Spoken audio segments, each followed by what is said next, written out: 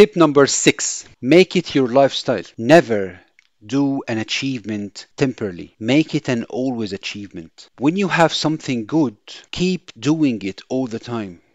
Don't do it for a while and then stop doing again. Sometimes we achieve something just to prove that we can do. But this is not the main target. The main target is to keep doing these things all the time.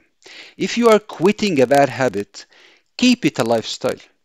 If you start doing a good habit, keep it a lifestyle.